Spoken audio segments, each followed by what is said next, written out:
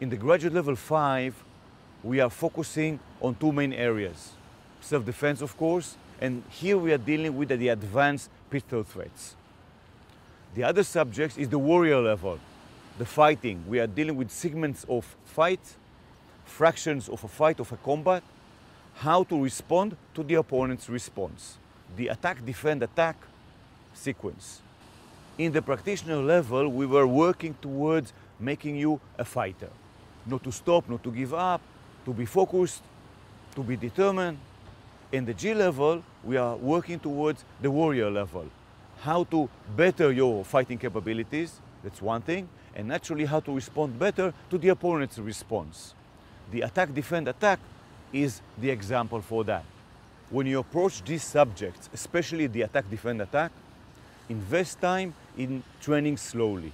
When you train slow here, you'll learn much faster.